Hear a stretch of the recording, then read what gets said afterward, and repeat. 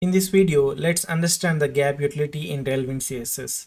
The gap utility is an incredibly useful tool for creating space between flex items, ensuring they don't appear cluttered or touch each other.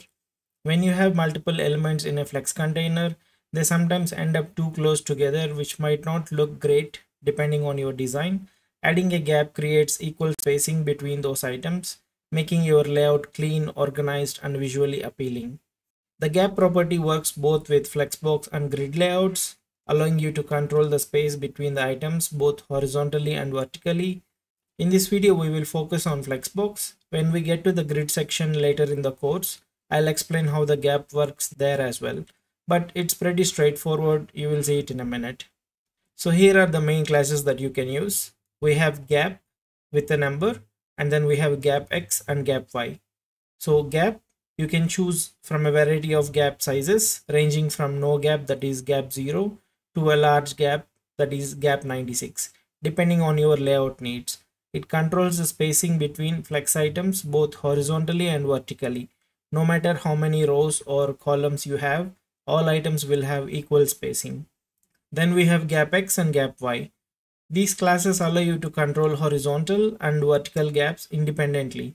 If you want gaps only horizontally, you can use gap x, which creates space between columns but not rows.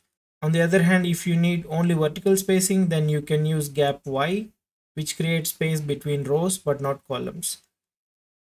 Let's use all these utilities in an example.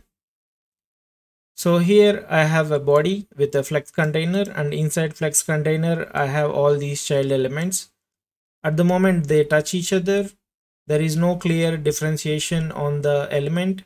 Of course, now I have given different colors for you to understand, but generally if there are different elements there, there is no clear beginning point or ending point to these elements inside. So now let's add gap.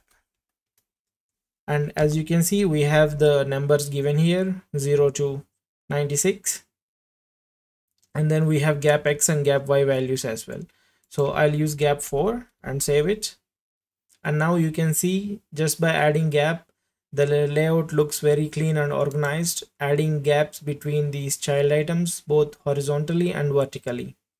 So if you want to have gap only between the columns, means only horizontally, then you can add gap x4 and save it. Now you have gap only between the columns and not horizontally. Same way, if you add gap y, then you have spacing only vertically, means between the rows but not the columns. In the next video, we will cover the concept of justified content. See you there.